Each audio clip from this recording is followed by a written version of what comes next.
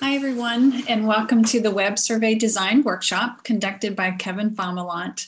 I am Sue Boffman from ARL and very pleased to welcome our project team members from the Research Library Impact Framework Initiative and colleagues from our project libraries. It's really great that you could join us today for this workshop. If you have attended some of our earlier workshops, you've heard these comments about the Framework Initiative, so bear with me while I share them again. Our initiative has been underway for over a year now, and our teams have been very busy exploring a series of questions. These questions relate to space, diversity, equity, and inclusion, special collections, and researcher productivity. These are the issues that our teams are studying. And our goal for this initiative is to help us understand how to address some of the most pressing questions that you all are dealing with regarding value and impact. So this initiative is funded by an IMLS grant, and we're very appreciative of that. As part of this initiative, our two consultants, Kevin Fomalont and Margaret Roller, have developed a series of workshops on qualitative and quantitative research methods. Our goal for these workshops is to help library colleagues develop their skills and expertise in conducting research in your libraries. And today's workshop is a part of that series. So Kevin was with us on Tuesday, and along with today's session, we are recording both, and we'll share both recordings and Kevin's slides and other documentation with everyone sometime next week. You are very welcome to share these materials with colleagues who couldn't be with us today. So please do that. We hope you will do that. So Kevin, without any further ado, let me turn the virtual podium over to you. And thank you for being with us again today. Thanks, Sue. Just wanted to thank everyone for joining me today. The presentation should go about an hour long with a brief survey exercise that's interactive that you'll get to play with online. So let me just share my screen here.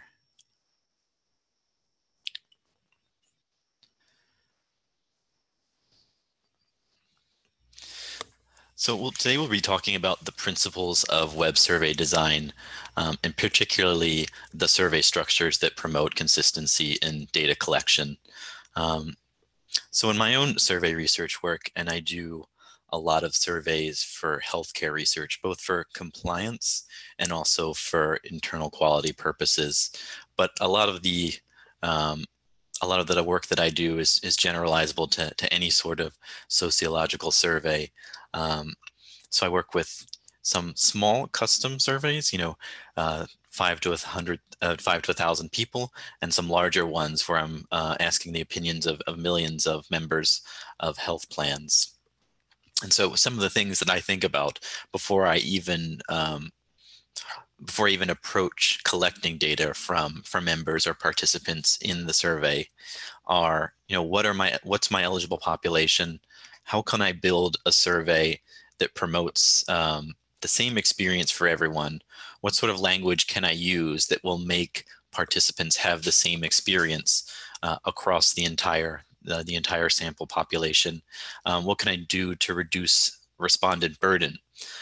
Even if and that can mean both the length of the survey, so the number of questions, but a survey can also seem easier if through some visual shortcuts, and also just from the wording and the consistency of the language you use makes for an easier experience to fill out the survey.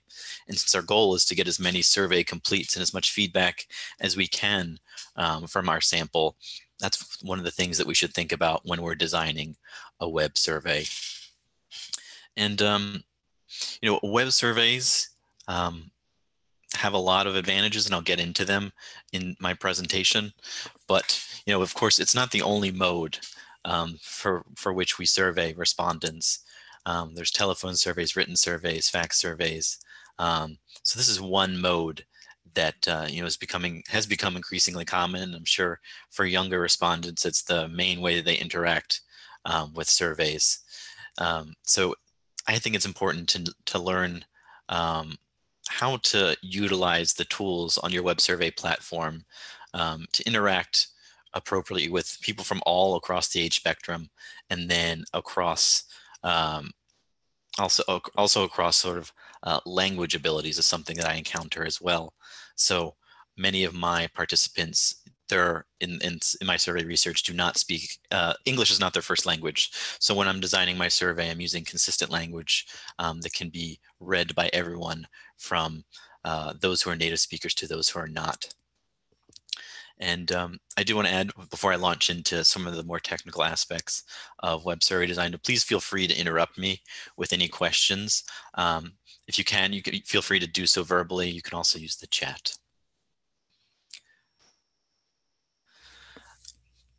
So for survey research, we start from, what are the big questions? So why are we conducting this research? What kind of feedback are we interested in getting from our participants? How do we collect reliable information that we can use? And what do we want to know, to learn from our survey results? And so I particularly like to focus on what kind of feedback we're interested in. And that's because that really helps me get into designing the structures of the questions that go into the survey. So if we want feedback about a specific service, we tailor our questions to ask about how frequent the respondent interacted with the service, what was the quality of that interaction. Part of the way that we write questions is to limit the experiences that the respondent is thinking about. So we don't want to be asking about for feedback from another service, from something that we don't administer, we don't have control over.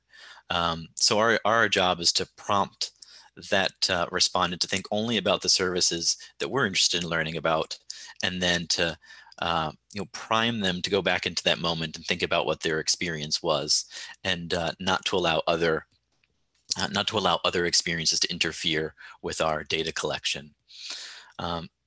Another big one, reliable information. I'll get into a little bit more in that in detail in the presentation. And then, why do we do it? Why do we conduct survey research? And that is so that we can use it for quality improvement. And I think that's something that's applicable to most of you. Maybe you do have some compliance surveys as well. I think everyone does. But a lot of the surveys I do are yearly surveys that either are measuring something that's changed, a big initiative that's been implemented, or it's just a year-on-year improvement measure to evaluate the direction of their programs, of their services. So many research projects are about change over time, and not just about reinventing the wheel each time. So if you develop a survey for your project here, you can reapply that, maybe make some changes based on your findings to ask even better questions or follow-up questions, more detailed questions for next year, so you can get at the experiences that your respondents are having with your services. And so how this presentation flows, I'll talk a little bit about survey theory. I'll get into concept mapping, which is what I do before I even think about putting together questions. A little bit about survey validity and reliability to ensure that the information that we're getting is actionable and that we can use in our analysis portion of our work. And this is particularly important with respect to eligible population, both at the survey-wide level and then eligible population by questions. And that's where we get into gate and branch questions, which are those which guide eligibility within the survey. Answer choices, where I'll be talking about the scales that we can use to prompt respondents to give consistent information. Survey flow, which reduces survey burden for the respondent, makes it more likely to complete the survey in full. Visual representation, visual presentation, which also reduces respondent burden. We'll go through a brief exercise that I mentioned, and then we'll think a little bit about data collection before we get into some conclusions. And so when I'm thinking about survey design, and this is based on the introduction, how sort of visual representation of the introduction that I took you through. I'm mapping concepts, I'm creating questions, along the way, I am also, thinking about answer choice scales, but at the same time, you can see that data collection is all the way down there in the bottom right. So I'm not even thinking about how much data I'm going to get, what I'm going to do necessarily with that data. I'm thinking strictly about designing the best survey product that I can. And then the last thing that I do is release the survey. So lots of different small subtopics to think about before we even release the survey into the field, since once we do, if we need to make a change, it reduces the reliability and the validity of the survey. Okay, and so survey theory and managing behavior. And since I know that we've all taken a lot of surveys, I think any of us have taken probably, I think I read a statistic where the average person takes about 20 surveys a year, and that's only a small portion of the number of surveys they get prompted to take.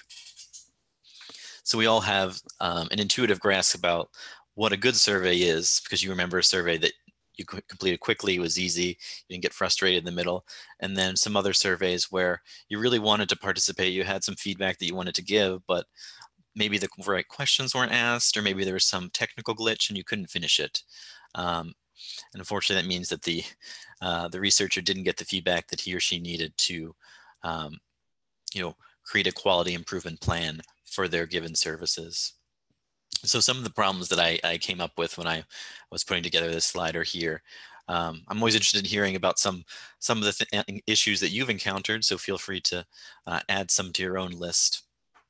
But I think that one thing that's overlooked, since you know so much about your services, you know about your work, but it's just one of a lot of things that your respondent is thinking about. So they'll get a survey by email, they click on a link, but they're also eating lunch, they're also on a phone call, they're doing other things. So it's not necessarily at the top of their mind. So a lot of what does the survey design is to prompt that person to think about the experience and to take them back to that time. Now, of course, sometimes they will just forget, and that's okay. That's why we have our gate questions to remove their eligibility from the survey. Respondents will always interpret questions in different ways. There are ways of managing that, but we have to understand that although we have our technical methods to reduce the different ways that people can interpret questions, that there is going to be some variability. So a survey that I take this week, I may answer it slightly different next week when I remember an experience I had, or I think about the language in a different way, just because the first time it hit me, I wasn't thinking about it as clearly. So it's important to realize that the methods that we're employing here to get the most valid and reliable data are best practices, but they're not necessarily perfect solutions to the problem. And so many of the things that I've talked to you individually about some of your projects, those are problems that are encountered by every researcher, and there are methods to mitigate those problems. But at the end of the day, we're implementing best practices and getting as much and the most valid feedback that we can. Another thing that happens with respondents is that just depending on where you put the question in the survey, you might get a different answer.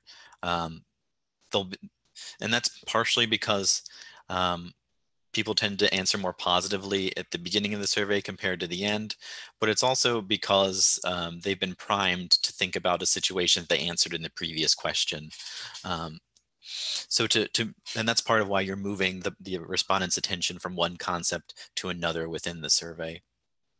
And there are some techniques. I actually didn't talk too much about this in this presentation because I don't use it that much. You can randomize question order in some survey platforms and survey answers, but typically I like to actually run the survey first without any sort of randomization, and then do an analysis to find out whether there is a recency effect or a larger problem with ordering questions within the survey where I'm getting some obvious statistical bias. And then if I'm able to determine that there is, I can use some randomization in my next iteration of the survey release in the next year. So that's something that I would cover, not necessarily in this presentation, but in the third presentation that's about quantitative analysis, or I can answer some questions about that at the end if you like as well. And then a few more problems. And this is something where web surveys really come into play as a helpful technique. So respondents will skip a question if they're allowed to. If they don't want to answer a question, if they're distracted, they hit the wrong button, they'll go forward and skip the question. But you can program a web survey to stop that from happening. Now, of course, you may also want to allow them to skip questions, and there are certain circumstances where that is actually best practices, and I'll cover that in a bit as well. Respondents will choose contradictory answers. So if you give them the opportunity to answer similar questions about the same concept, even if it's a 10-minute difference, you might get a slightly different answer than you did the first time that you asked the question. So best practice really here is to keep all of your questions related to the same concept in the same part of the survey, so you're not tempting the respondent to give you a vastly different answer. Respondents will answer questions while thinking about a different service. And I'll talk about expository text in this presentation, which is a helpful tactic to reduce that phenomenon. Respondents will fail to complete the survey, and they'll provide feedback that is not necessarily actionable. So of course we want feedback from our respondents, from those who have interacted with us, with our services. But at the same time, we want to limit that feedback to feedback that is useful for us for quality improvement purposes. If it's something, if we're prompting respondents to answer about a service that we can't necessarily change, or prompting suggestions that we can't really act on, where it's not the best use of our survey space, and there are other techniques that we can use to evaluate more specific requests. And I'll get into that when I talk about write-in questions. And so really, to summarize what I'm talking about when I'm talking about survey theory, it's to generate a predictable survey experience for everyone. And once you do that, you've really already answered the questions about validity and reliability. So if you're already thinking about how to get survey respondents the same experience, you're already off to a good start before you think about those two concepts. And so for survey validity, we're talking about what does the survey measure, and does the survey measure what we intend for it to measure? And so for the questions on the slide, I have an example of validity. The first question being, how often did you find it useful to visit the library services desk? Never, sometimes, usually, always. And the second question, how often did you find the assistance that you received at the library desk to be useful? And so you may think that they are similar questions. They both talk about a similar service, but at the same time, the second question is much more specific. It talks specifically about the assistance that the respondent got at the service desk, whereas the first one leaves a little bit more general. So how often did you find it useful to visit the library services desk? If you're thinking about a student who maybe doesn't know too much about the services desk, they might think that means picking up a brochure or just reading a bulletin board, which maybe you're not so interested about. You want to know about the interaction itself. And so that's why question 2 would give you a more valid response. So specificity in your questions will really help improve survey validity here. And then for survey reliability, we're talking about a survey and how it will produce results if you take it a second time, and if the respondent is able to answer the question, how respondents are able to answer the same questions and interpret them in the same way. And so the first example is a good example of a reliable question. In the past months, how many times did you visit actually, it's a little bit, sorry, I'm getting a little bit freezing here. How often did you visit the Petit Library? And so I put this here because a lot of times I see questions where the time isn't limited. And so if a respondent sees that, they may answer about a visit to the library that took place 2 years ago, or maybe yesterday.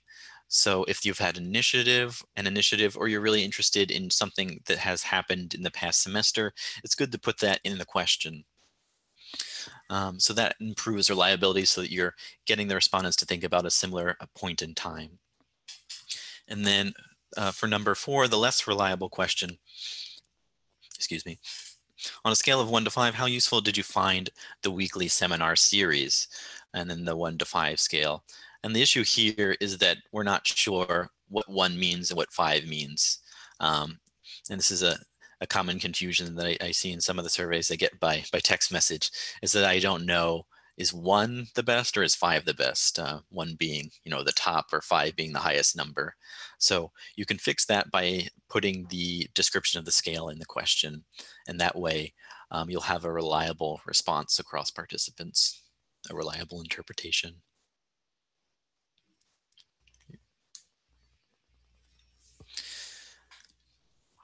And then before I get into a little bit more technical detail, I did want to talk a little bit about sort of survey-wide issues that have that everyone is paying attention to in the industry.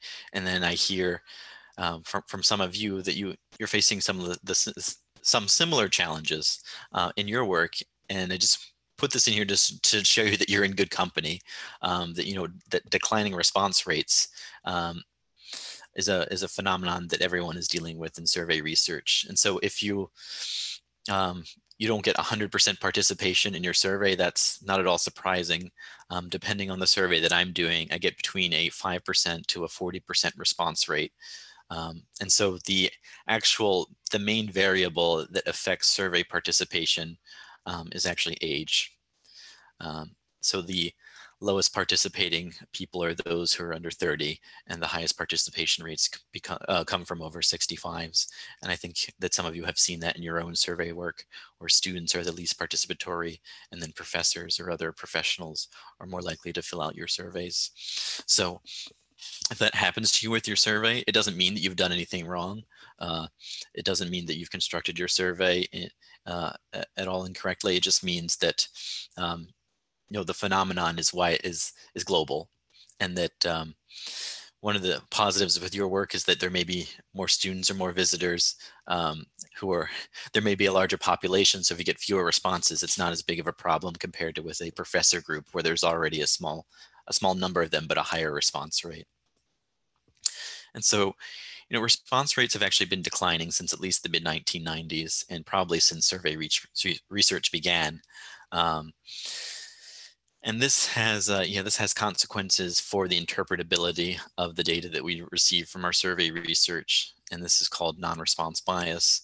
So if there are particular subgroups, and age is one of them, that are less likely to respond, then the data that we receive is less valid, since we'll have an overrepresentation of older respondents, or really any subgroup that happens to be less responsive to surveys.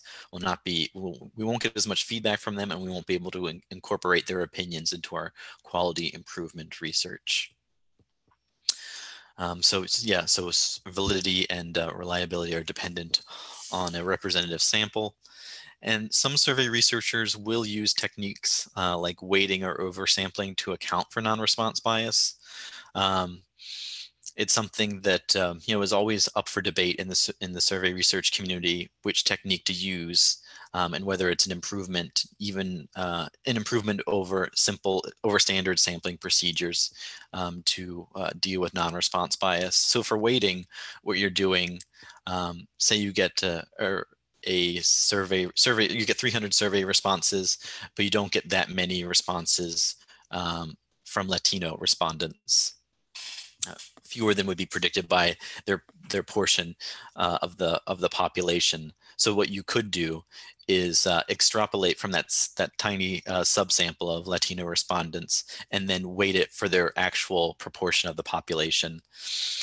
So some survey researchers actually incorporate this in their work. I think I'm seeing less and less of it because you're actually extrapolating from a very small group typically. And so the error term in that small subpopulation is very large. And so you're actually increasing that error term by increasing their size in the survey results. And so I think a more popular technique is that when you're interested in getting more information about a subpopulation is to oversample it. So many of you, I think, are surveying your entire population. So maybe that's not something that you can do necessarily, but you can always maybe put in more effort or extend or do some more marketing to get responses from particular subpopulations compared to other ones. And so one of the obvious ones that we do in survey research when we have too few Latino respondents is to produce the survey in Spanish and to encourage telephone use, since we tend to get more telephone responses when spoken Spanish is used. And in that way, if we oversample a particular subgroup, we've eliminated the problem of the very large error term, and then we can incorporate that into our overall survey research results. And so the example here is just from a hospital services research survey that shows declining response rate across years. This one actually isn't too bad. I've seen in some government surveys a drop of 15% or more. And so there's some public knowledge about times when non-response bias has gone wrong in survey and polling research. And so when I was taking, when I was starting out in doing coursework about surveys, the example that was always used was the 1936 re-election campaign for FDR and the Literary Digest survey, which was a paper survey, one of the first to measure a presidential election preference before it was actually held. So they sent out paper surveys to all of their members, and they actually found that they projected that Alf Landon would narrowly defeat FDR. As it turned out, that was not the case, and FDR won in a landslide, as many of us know. And the reason for this is that their members were not at all representative of the general population. They tended to be wealthier and not a diverse group at all. And so that was the cause, this non-response bias that occurred because of their lack of planning to get a diverse sample that was representative of the population caused this large error. And then something I didn't know and found out recently is that I'd never heard of Literary Digest. It's only come up when I've talked about this event, and it's because they went out of business. They went bankrupt shortly after releasing the poll. And so there's some more recent examples, the 2016 election famously, and then also the polls leading up to the Truman's election. So it's a common problem that never goes away in survey research. We just have our techniques to minimize them. At least in your case, typically the results, we're not picking whether we're not doing polling research, so we're not dealing with very small margins. We're dealing with larger statistical differences that we can use for quality improvement. So we get a break there. And so for modes of survey research, I mentioned that you can also do survey research by fax, by mail, by telephone. Those all have their advantages. But for web surveys, I think for a lot of you, that's definitely the best fit for your work. Some of the nice advantages of web surveys is that you can actually send them through. You can actually send them you can send a link by SMS. So sort of the standard emailing is actually getting to be an older method, since many of our younger respondents in my research projects will actually prefer to answer surveys through an app since they don't check their email as much, or to respond to a survey through a text message. So one of the advantages is that there is some flexibility with web surveys in that you can use email to contact older respondents or text messages or or app use to get to younger respondents. The biggest one for me is that web surveys can enforce skip logic, which is not something that you can do through a paper survey. And that means that the respondent will answer questions that they aren't eligible for, and that you'll have to do more work on the back end to remove those answers from your survey analysis. Another nice feature, since no one wants to do large data entry for survey work, is that web survey platforms have data export tools. The only issue is that sometimes they're not necessarily compatible with your data analysis workflow, and that's something that I'll talk about in the next series on Tableau, where I show you how to take data from the platform and then put it into a form that's useful and makes it permissible to use in visualization. And some of the disadvantages of web surveys is that web surveys are more likely to produce duplicates. So if you're a respondent may get the link in an email, click on it, do about half the survey, get distracted, and then come back and redo the survey from the beginning. Now, I have seen some improvement in this. If they are using an up-to-date browser, it will remember their location in the survey. And then a lot of the survey platforms are doing a better job of prompting the respondent to go to the right question from where they left off to continue the survey. The only problem is that it is somewhat reliant on the respondent having up-to-date software. So a lot of times when I'm working with respondents who are having trouble with a technical issue with a web survey, it has to do with an old browser or some incompatible software that is causing the issue. One thing that's not necessarily as obvious is that you may get more negative responses in a web survey compared to a telephone interview, or even compared to a paper survey. And this is because there's the web survey is more removed from human interaction, so people are more likely to be honest than when they're answering questions about services on the telephone. And that can be, depending on your perspective, that can be useful to you. If you're interested in feedback that's actionable, you might want a more direct answer from your respondents that you're able to implement changes to your quality improvement program than if they were to give more blanket positive responses. And one thing that comes up more and more with web surveys is that some respondents, a subpopulation, this has to do with non-response bias, are less likely to reveal information online. So with all of the information out there about phishing attempts and some fear about hackers, people aren't necessarily, a subpopulation of respondents aren't necessarily inclined to reveal information even about services that they've encountered on a web survey. Now, I think a lot of you are at an advantage if you're emailing people within your institution from a well-known email address or a listserv, that this is less likely to be a concern for you. But if you're moving to sending text messages or other sort of newer methods of contacting respondents, this becomes more of a problem. And so to get into survey development itself, concept mapping is just a technique that I use to think about survey flow. So I'm thinking here about how to divide services into their minimum measurable components. So I'm operationalizing them. So from the schematic on the slide, you can see library visits. I want to think about how frequently or what days of the week they're visiting, if I'm interested in volume measures or just different experiences within a certain time period.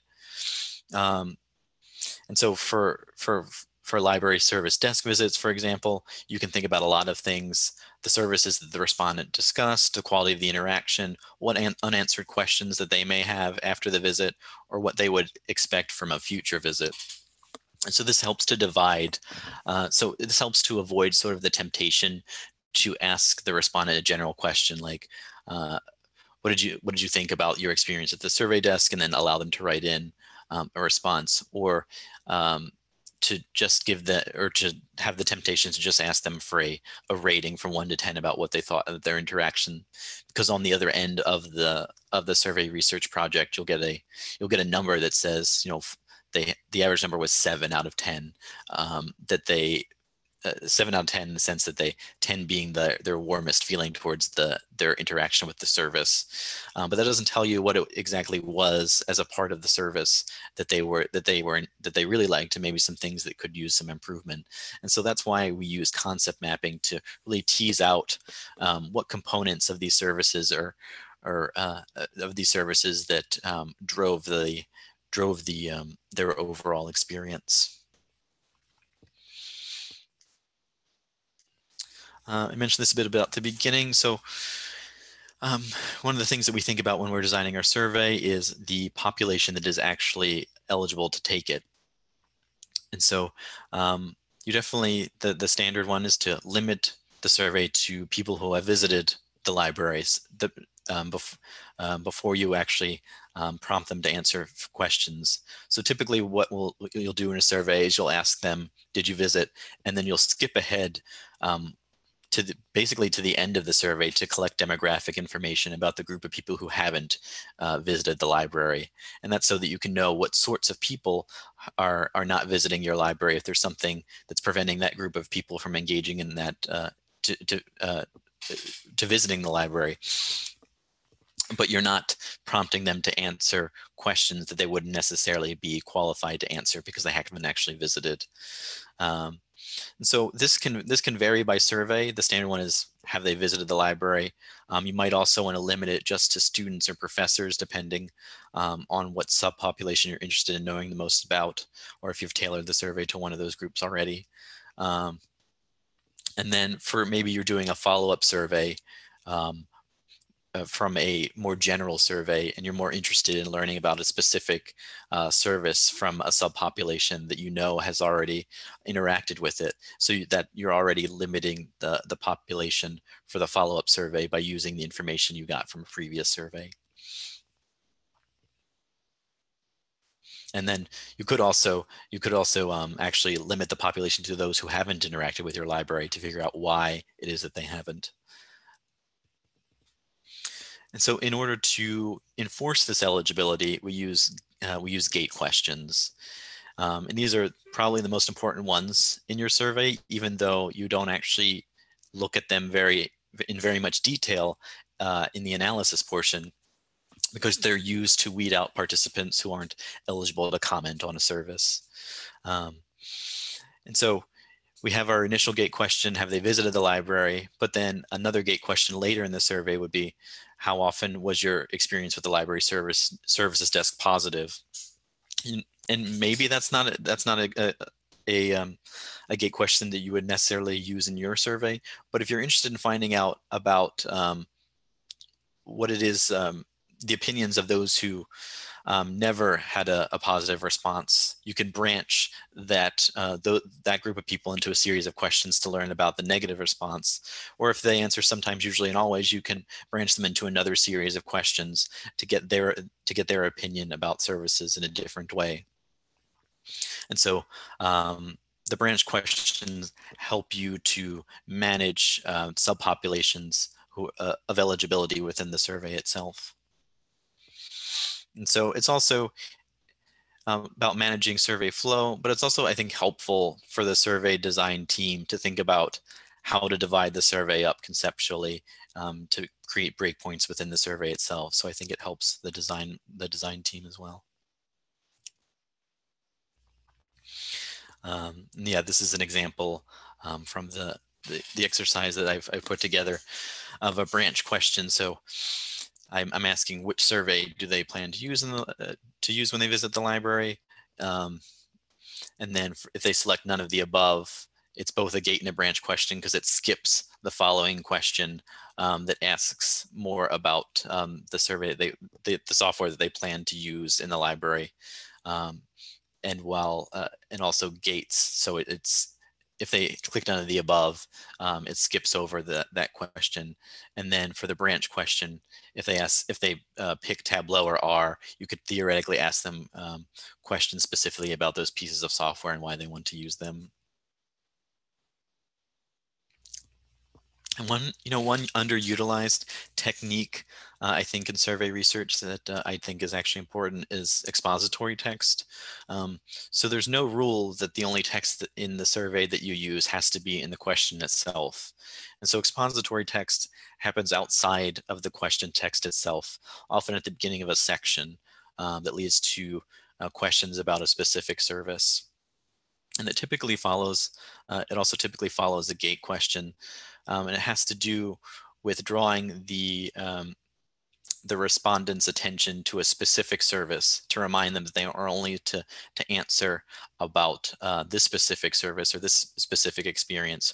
Or you could just use the expository text to say that in the following section, the scale will be the 1 to 5 scale, with 5 being most satisfied. So those are the two main uses, I think. And this helps, it helps to avoid repetitive text. If you say in this section and then you split it up on the same web survey page, the respondent will orient to that and will be able to answer consistently across those questions. And that way you have a more reliable and a more valid survey.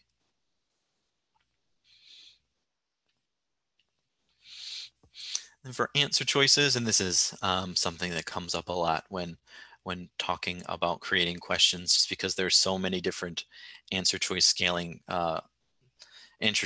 out there. For gate questions, you're typically working with a yes/no question, a frequency question that a frequency scale that I typically use is never, sometimes, usually, always. Other people will use the 0 times, 1 times, 3 times, or more. And I think both are valid, but the key here is to use it consistently within the survey itself. Because research has shown that if you use more than one type of scale within a survey, that you're more likely to get contradictory responses or answers that are difficult to determine, to interpret. And so I don't necessarily mean that you have to use the exact same scale within the survey. So if you have a frequency question and an intensity question, you're going to have to use a different scale. I just mean within the type of answer choice scaling, you should use the same. Scale. So yeah, in a survey, either stick to never, sometimes, usually, always, or stick to the times method. And I think another underutilized tactic, and this, I'll get to this in the quantitative analysis portion, which is the third lecture in the series. And that's, we can actually use what we think about answer choices in detail, because we actually use a crosstabs analysis to tease out the preferences of the people who have answered a certain way. So this has to do with the branching questions that I talked about earlier. So we can look at, so a crosstabs analysis is when you have, you're comparing the subpopulation that answered a certain way in one question and their responses in another question. So the number of people, the people who answered never for a question, what was their response on a question about another library service? Is there something specific about people with that opinion that we can learn about in the survey? And then for other types of scales, I prefer to use scales with fewer, with actually less fine detail. So prefer 3, 4, or 5 point scales. That's because at more than 5 points, respondents have difficulty understanding, or at least conceptually dividing up in their mind, very fine scales, and 5 tends to be the limit. So the most fine scale I'll use is the strongly disagree to strongly agree scale that you see on the slide. Of course, there's an exception. A lot of surveys will use a 1 to 10 scale. And that's because people do have an intuitive grasp about what a numeric scale is. So you're likely to get a pretty reliable answer.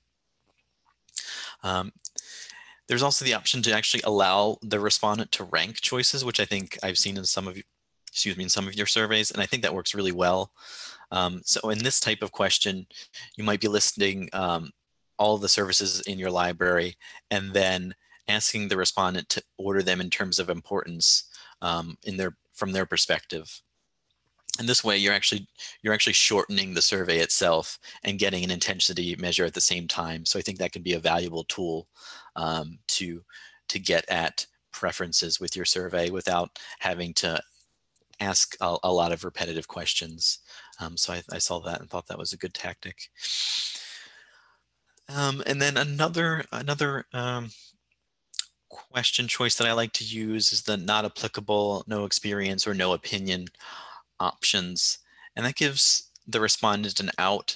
And this is sort of this is a subjective thing. If you are not sure if the respondent is going to have a strong opinion about something you ask them, you can give them an out. You can give them the option to say not applicable or no opinion. And that way you're not forcing the respondent to give you a response that they're not qualified to make. And then the write-in option, which you can do in two different ways, on its own or within the question itself. And I'll get into how to do that in a second. So write-in questions. The first thing I ask myself when I am thinking about them is if I really need one, and that's because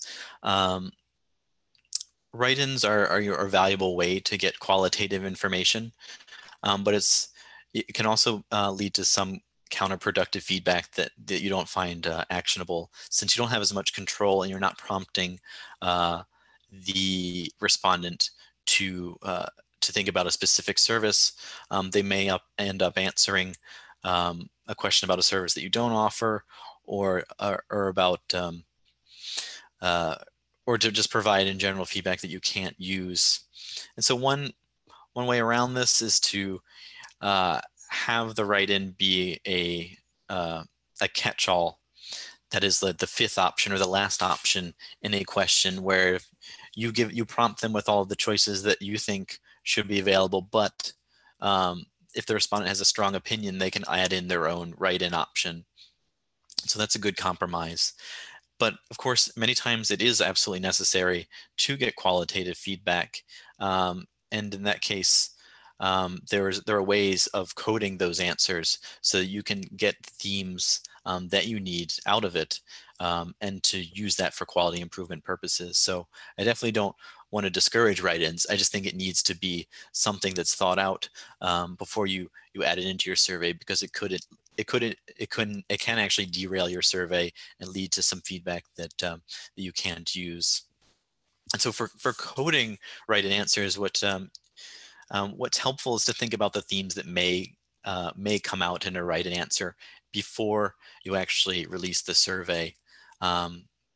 So you might think about it's about a seminar series, which maybe is difficult to get feedback with specific questions. You just want some general feedback.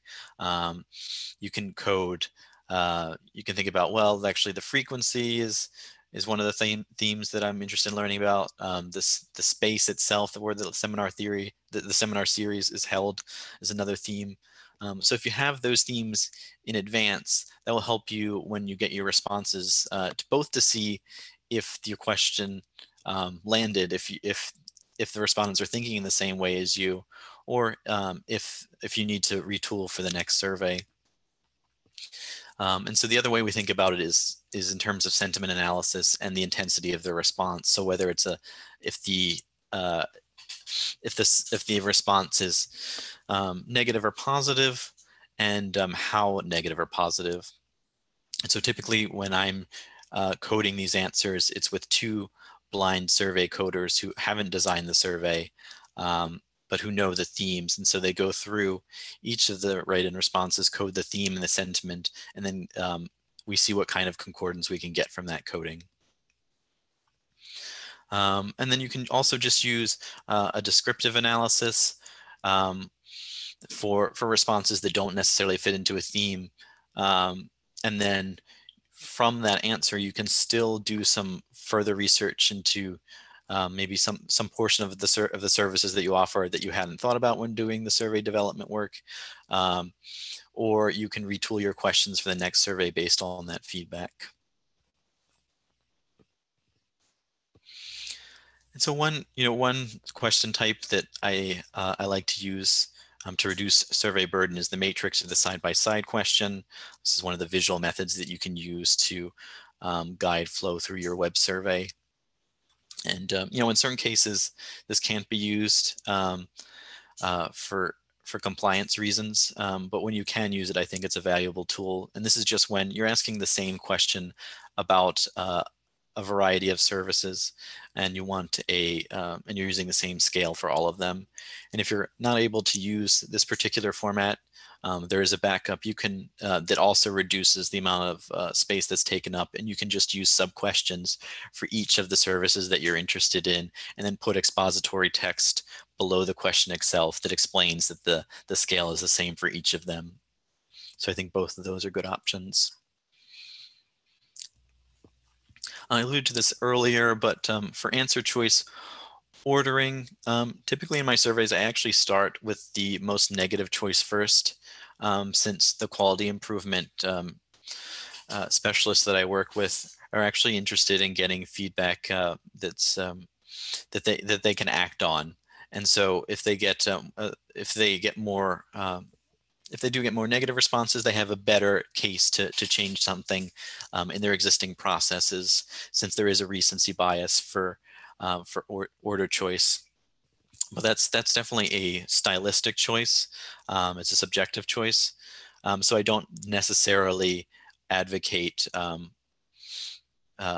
changing the ordering within the survey or having a preconceived idea about how the ordering should be, except that it should be consistent across the survey, of course. So you should keep, if it's listed this way in one question, you shouldn't flip it for the next question. That's the only advice that I would give for the initial survey. But if you find an effect where you're getting more answer choice ones picked in your survey, that's something you can work on for your next survey, and think about randomizing your choices. And then, of course, my favorite is enforcing skip patterns in web surveys, which I alluded to. And the advantage here is it reduces the amount of time needed. It limits question eligibility to those who are only qualified to answer the question. And so you can do this a number of ways. You can literally force the respondent to go to the question after the one that they're not eligible for, or you can also just add an NA choice. It has the same impact as a skip pattern by giving them an out and not forcing them to answer the question. And so I did want to, I think did I get a question that I didn't see? Let me just.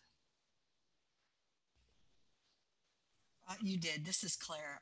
I just put it in, but in the previous slide, sorry, I'm in a public area. So this is Claire. So in the previous slide for choice ordering, the middle selection was neither agree nor disagree. And would you, if you really wanted to understand if people had used a service or not, should you put in something like a does not apply to make sure that you pull that out? Or would it not really be worthwhile because people might not understand what that is, so you're not going to get that information that way?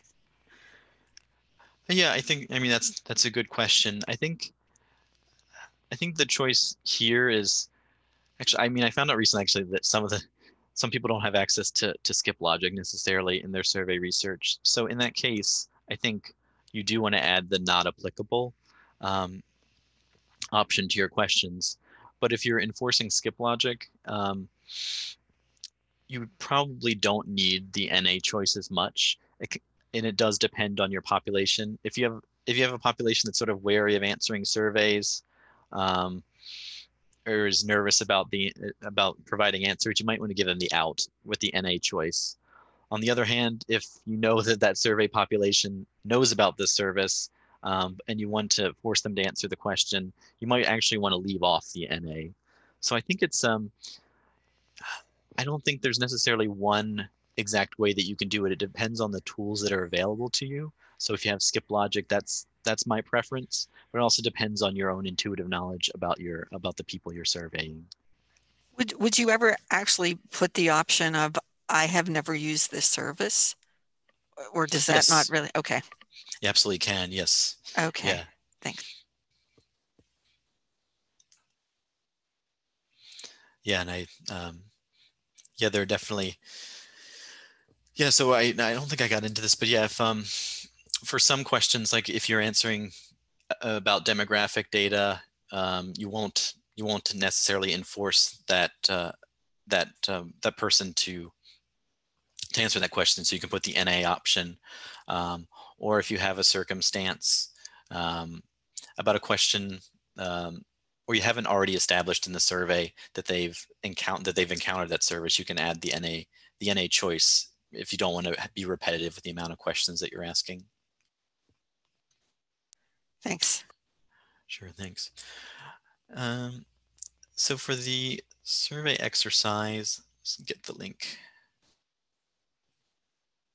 So for this, we're actually going to, I created a short survey that you can fill out, where I've designed it so that there's an error in the skip logic, or at least a place in the skip logic that doesn't follow how you would think the survey should go. And to be clear, the eligible population for this survey is those who have visited the library in the past and intend to in the next semester. And so that'll be clear once you see the survey itself.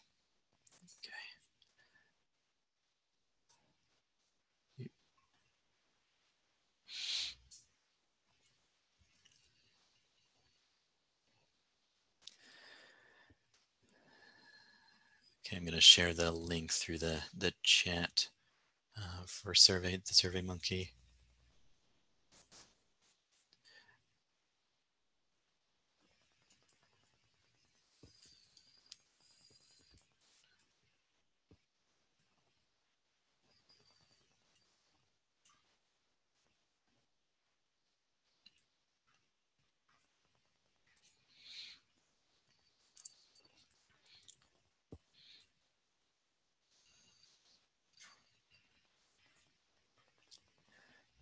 So I'm sharing the screen with you that just has the PDF structure of the survey that I created. And so this is what it should look like when you encounter it on SurveyMonkey. It doesn't have the skip logic in the PDF, since that's what I'd like you to troubleshoot. So when I'm doing my quality control for my surveys, I'm actually going through each portion of the skip logic to find out if I've correctly restricted the population to each question. So I'll give you a minute to do that. But in the meantime, yeah, if you have any questions, feel free to put them in the chat. I'll see if see what questions you have, or then I always actually like hearing about survey experiences. So if you have had any recent survey experiences that you filled out from a company or some service that you've interacted with, I'd like to hear it.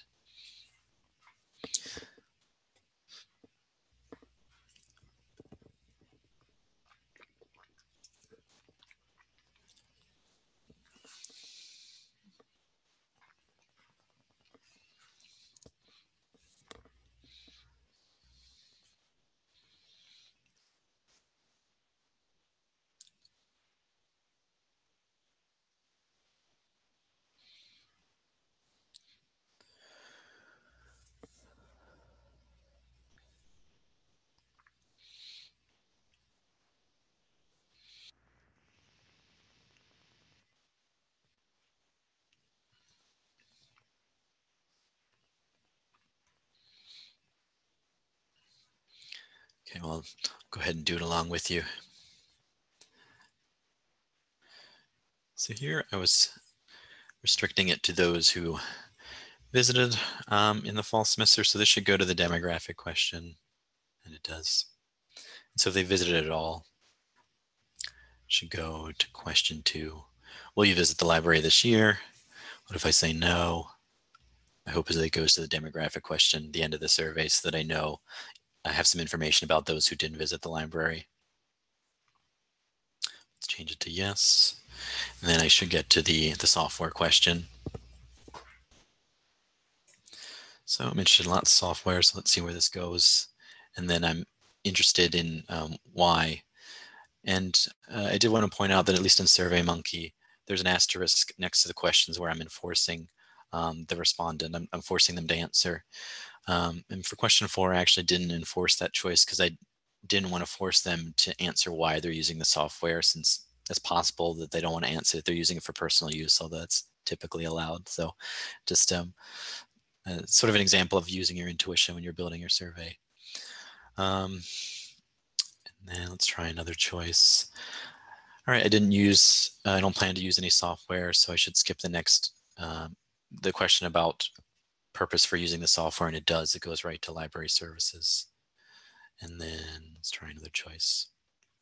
The other option, I'll just say, and so this is actually the, I don't want to give it away, but I necessarily before you complete the survey, but this is where the error is. This is a common problem with surveys, is that people forget about the other option. Like, I do want to know about the software that I entered into question 3, the other choice, but I've designed the logic, unfortunately, to skip over that question into the library services desk.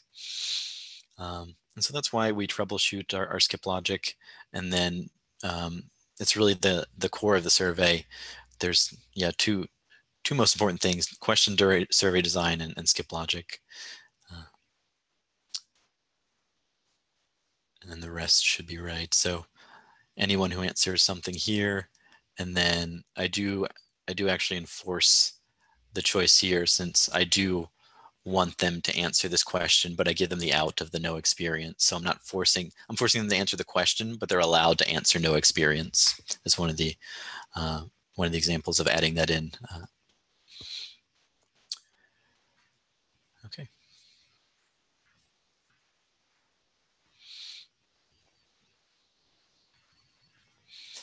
And I use SurveyMonkey here, but one of the consistent things across survey platforms is definitely skip logic. So once you learn that on one platform, it's easy on other ones. Let me just transition back to check if there's any questions. Okay.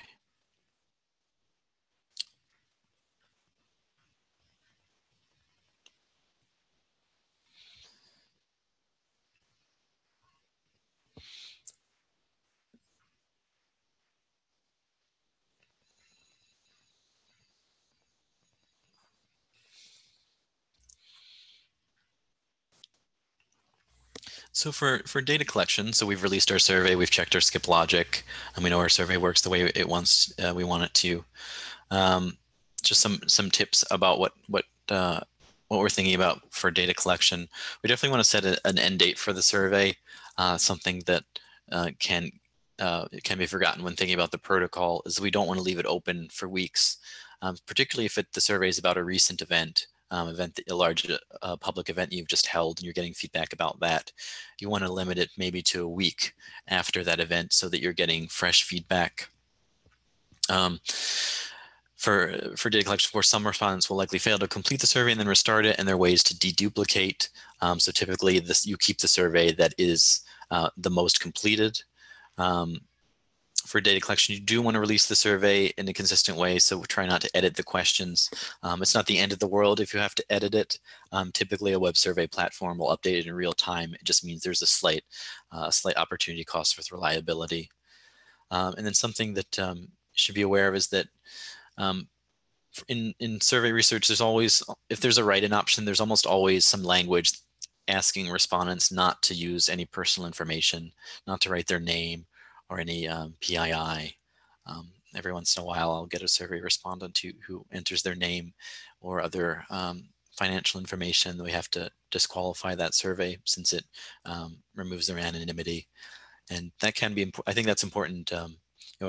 even outside of my particular field of survey research, that respondents should be aware that their answers are anonymous, so that they feel free to give direct responses to your questions. And then for technical issues, you may have a non-response bias problem if a certain portion of your population is uneasy with browsers or hasn't updated their software. That's some of the small technical glitches that can occur across the way of your survey fielding, but don't want you to get too bogged down on it. If you have a small sample of 500 people, it's unlikely to be determinative in your survey results.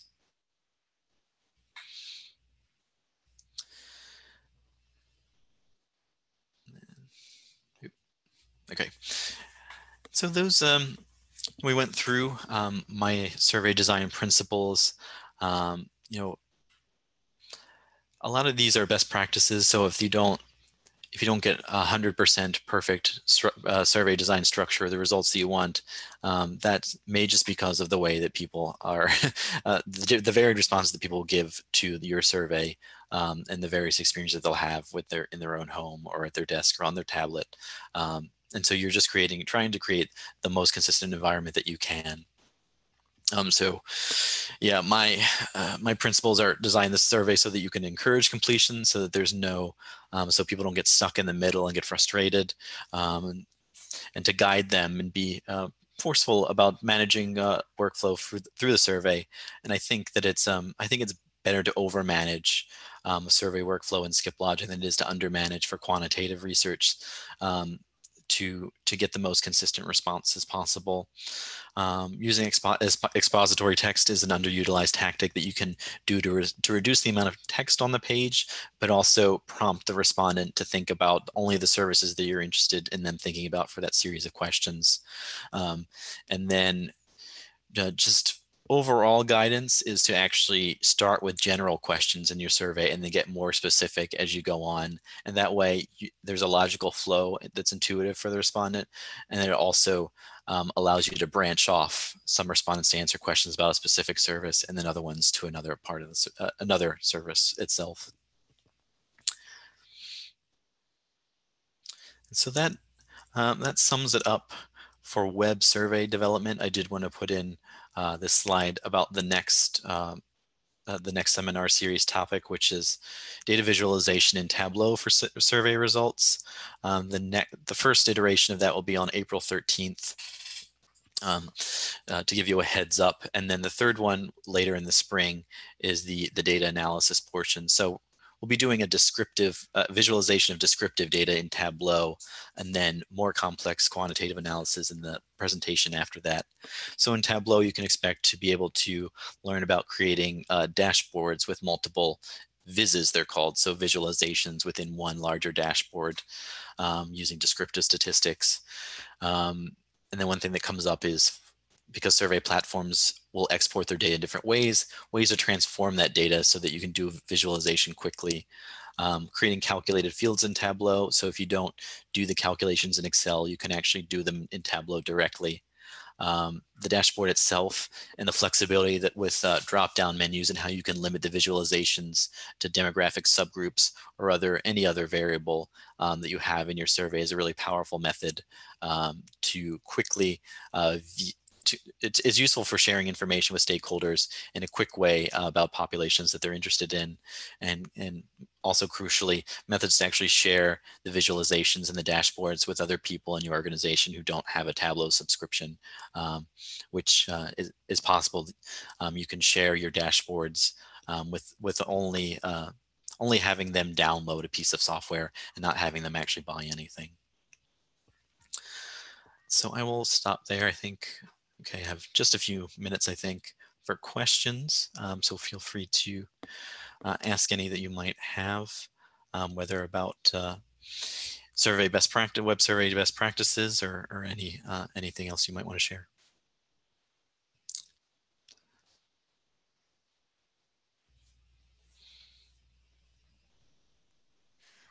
Kevin, it's Claire again. So my other question is, what do you think, or where is it in best practices about reminding people to take a survey? Like, is it better to just send it one time?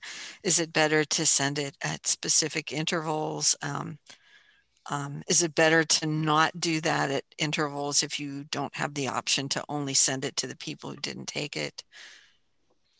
Yeah, that's a great question. You know what? When I do my work, we typically do 3 to 5 email prompts, and we find that 3 is really the key number to get the the attention needed to get your respondents to fill out the survey, and that there's diminishing returns after the 3rd email wave. And so the absolute best practice when you're doing survey waves is to eliminate those who have already responded to the survey from the next email out. And that's good institutionally, since it's sort of a reward for filling out the survey, right? Because they filled it out, they don't get another email reminder. And that way you're more likely to get more responses, both for the survey that you're fielding at that time and then for future surveys as well. Okay, and then my follow-up is, when you're setting those up, or just when you initially deploy, is there a rule of thumb of like what day of the week is better? Like, is Friday a deadly day or a good day? And the same with Monday. And then when you send the reminders, are they always on the same day, or do you try to hit that differently? We actually try to not do the same time. Just if we, and since I do surveys with large populations, the expectation is that people will have different time schedules and they won't be opening their email at the same time every day. So we'll do a weekday morning, a weekday evening, and then 1 or 2 weekend reminders. So I think that's, I think that's a good point, to vary your ways of interacting, of sending reminders to your respondents. And then, is there an ideal number of questions, and how many are too many? I think that I found it with my respondents that it's about time. So a 10 to 15 minute limit on the survey is something that I won't see a drop off in participation. I won't see a significant portion of the sample that just will stop answering questions. And I think, I think it's more, I think this is where survey design comes in, that the survey seems shorter if there's fewer pages to toggle through, if there are fewer scales to think about, and if there are fewer services asked about. So I think, the number of questions sort of interacts with other features in your survey that reduce survey burden. But yeah, I think it's a good practice to take the survey yourself, and then if it takes you more than 10 or 15 minutes to complete the survey, then you might think about reducing the amount of questions in it. So, Kevin, we have reached the end of our time with our colleagues, but I wonder if you would be willing to share your email address, so in case colleagues had a few more follow-up questions with you, that they might reach out to you. Yes, please do reach out to me if you have any further questions about the presentation or about any of the work that you're doing. So I think I send it to everyone. There we go. Thank you, Kevin. And actually what we'll do when we share the recordings from these sessions, we can also share your email address when we do that as well, because that'll catch colleagues that weren't able to join us today. Great. So let me say thank you to Kevin. Thank you very much for leading this workshop on web survey design.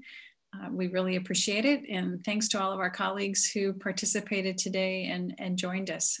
So thank you. We look forward to seeing you at Kevin's upcoming workshops, as well as Margaret's. And we'll get the registration information out to you sometime very soon. So thank you all. Thanks, everyone. Bye.